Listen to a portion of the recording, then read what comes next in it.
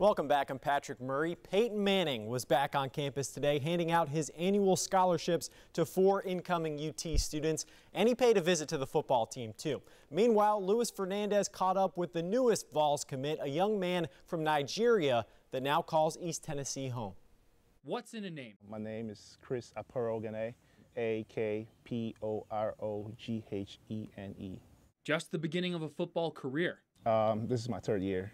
But now a commitment to join the Tennessee Vols in the class of 2019 as an offensive tackle. Coach Pruitt, he wants those kind of athletes who can help Tennessee return to its former glory. Born and raised in Nigeria, Akporoghene came to Tennessee in 2016. He put on a helmet and pads for the first time to play football for the Kings Academy. He made a special bond with former TKA head coach Matt Lowe and his family. You know, they're my family here. The Vols are actually part of the reason he loves football.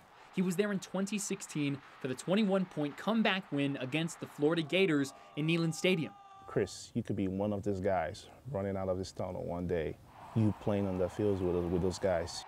But getting to that point has never been easy. I'm from a part in Nigeria where crime rate is pretty high, and you have to learn to survive at a very early age. His father died when he was 11.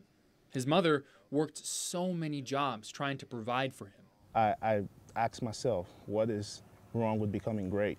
You know, if I can remember correctly, my family, my mom's family, my dad's family, none of them have gone really far, you know.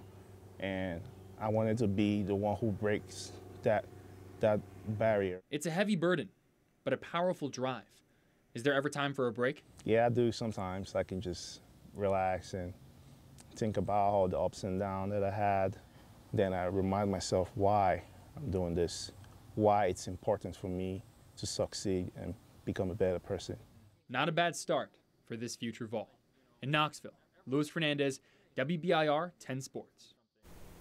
Thank you, Luis. Chris will play his senior year of high school football at IMG Academy down in Florida and then plans on enrolling at UT in January. Best of luck to him. Patrick, thank you.